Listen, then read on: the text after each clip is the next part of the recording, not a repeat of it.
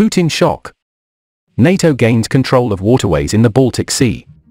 Putin is disturbed by NATO's plan to take control of the Baltic Sea Route on Russia's doorstep. Vladimir Putin faces the prospect of cutting his forces off the Baltic Sea as a new coastal missile deal could give NATO control of the Gulf of Finland. Estonian Defense Minister Hanno Pevkul said that if Finland and Sweden join NATO as scheduled, they will decisively shift the balance of power away from Russia. Mr. Pevkull yesterday announced plans for his country and Finland, both of which share land and sea borders with Russia, to sign the agreement, which is based on Estonia's new 180-mile-range Israeli-Singapore surface-to-sea missile Blue Spear. He told Finnish newspaper Iltalehti, once Finland and Sweden join NATO, the Baltic Sea will become NATO's inland sea. Compared to today, the situation is different. Both the Baltic Sea and the Gulf of Finland are very important to the Russians, have symbolic and strategic significance to the Russians, and are considered superpower territories.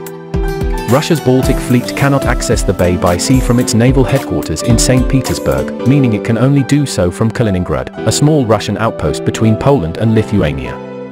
The Kremlin has yet to formally comment on the latest deal, but Yuri Shvetskin, deputy chairman of Russia's Duma Defense Committee, said Moscow was unlikely to accept it. The Russian warship is not in the way. However, we are not trying to escalate tensions, and such provocative remarks are not only worthy of our condemnation, but require our retaliation, he said. Most military analysts see the Baltic Sea and the Gulf of Finland as huge potential flashpoints between Russia and the West, where both NATO and the United States conduct frequent naval exercises. It means we can network our missile defenses and share all our information with each other.